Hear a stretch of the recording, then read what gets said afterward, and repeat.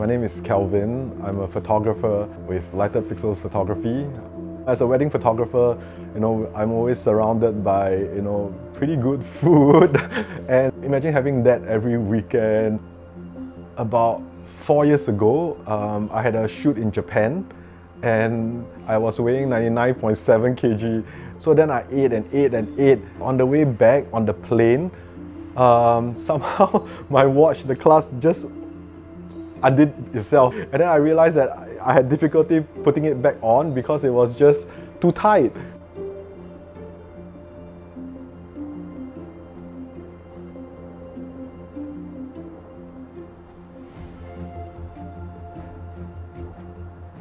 All those years ago when he first mentioned like, oh, I'm gonna try lose some weight, I didn't really notice it or think much of it until like maybe 6 months later, where I was standing in the lift with him and I realized, he looks a bit different. He's the one who really emphasized the importance of exercise in our family.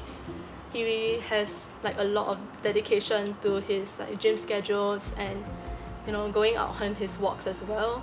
And even if he's busy with a photo shoot or something, he still manages to make the time for exercise.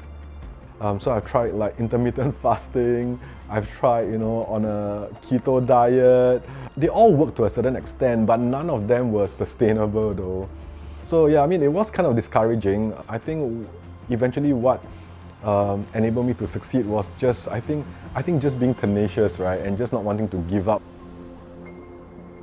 I basically work out 5 times a week. Each workout session is about usually an hour to an hour and a half. I kind of make it a non-negotiable as well. So in the past, I used to go early at like 7 a.m. But now I gym at 12 instead, just before I pick up the boys. I've kind of realized that nutrition is so important, right? So I watch that a lot more carefully. I'm eating a lot more fruits than I thought I would. So yeah, fruits is one, vegetables definitely, because vegetables keep me full. For dieting, I've realized now that an easy way to do it would be to track it. What I've done is that, I've gone to some of my favorite hawker stores, like the chicken rice store that I really enjoy, and I would tapao the chicken rice back and I would basically weigh it at home because I was a bit too embarrassed to bring the weighing scale to the hawker store. I think with my kids and all, I do feel like there's just so much processed food all over that's so available to them now. I just feel like, in terms of like the nutrition and all, as long as they have less processed food, more wholesome food, that's a very good start. We encourage them to eat healthier and all.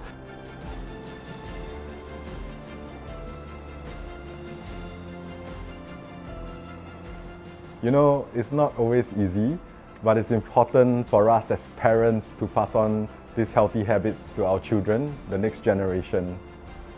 I think it's really about finding out what works for you and your family. Even if it's the smallest change, by being consistent with our efforts, we'll see it grow into something more sustainable and transforming.